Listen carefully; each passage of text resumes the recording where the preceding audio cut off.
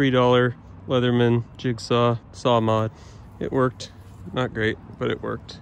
So in the last video I made about my Leatherman Rev modifications, I talked about the saw blade, and pretty obvious what I plan to do. I just bought a couple of these jigsaw blades, and I am going to figure out the best way to hold on to a blade right here. I have a couple ideas as to how to do that, so I will show you.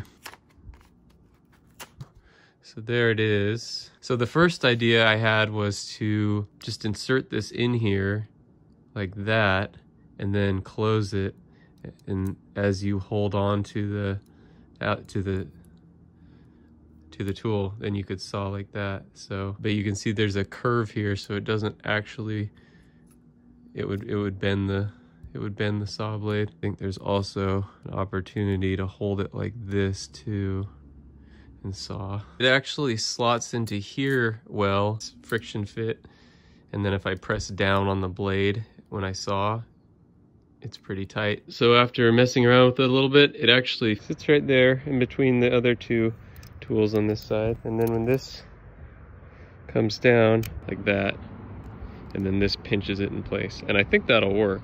This is about an inch, inch and a half. This is really wet wood, so it's kind of grabbing it. Probably about halfway through.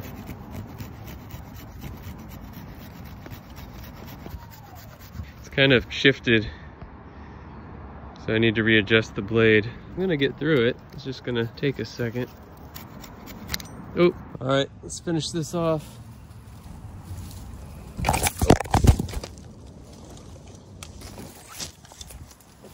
You don't get to take the day off. You're still working. I'm almost through.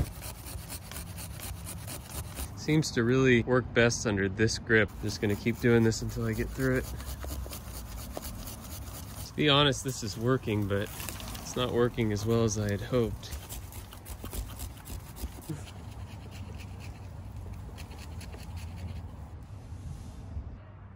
All right, slots back in, closes, hold, we're gonna get through this. There we go. And this is a silver maple. So it worked. Not great, but it worked. All right, so what did I learn? Would a Leatherman with a saw blade probably work better? Yeah. So this was an experiment to try and make this basic Leatherman more of an outdoor tool. And while it did work, I'm probably just gonna throw this in my truck and start carrying a rebar once I can buy one. But I had fun doing this. So thanks for watching.